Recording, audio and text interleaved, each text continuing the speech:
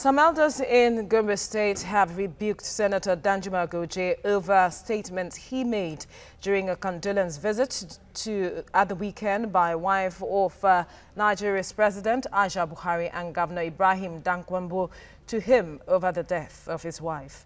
The group led by Ambassador Abdulmumini Abdullahi described Senator Goje's comments as uncharitable and full of deceit, warning him against throwing Gombe State into unnecessary political tension. TVC News' Larry Adeyemi has details.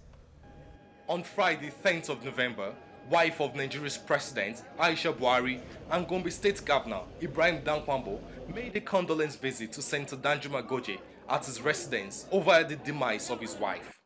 During the interaction, Senator Goje accused Governor Dankwambo of ingratitude and insensitivity.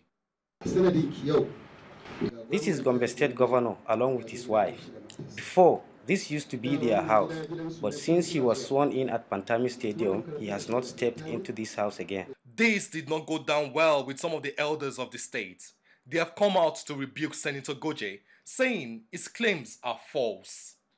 We would like to tender our unreserved apology to the wife of the President and her husband, His Excellency Muhammad Buhari, for this unfortunate embarrassment she encountered during her condolence visit to Gombe State.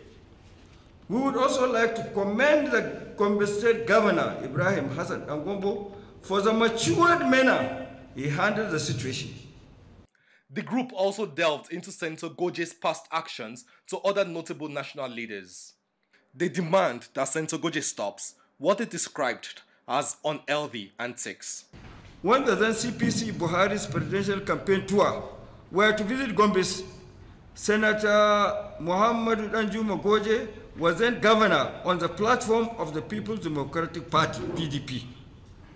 He ordered hundreds of trips of lateral to block the runway of Gombe International Airport to prevent Muhammad Buhari's plane from landing at Gombe Airport, under the guise that the airport was undergoing repairs. Senator Goje is one of the People's Democratic Party stalwarts that decamped in 2014 to the All Progressives Congress. It seems like the ground is set for a battle of supremacy between the two leading politicians leading to the 2019 general elections. Larry Adeyemi, TVC News, Gombe.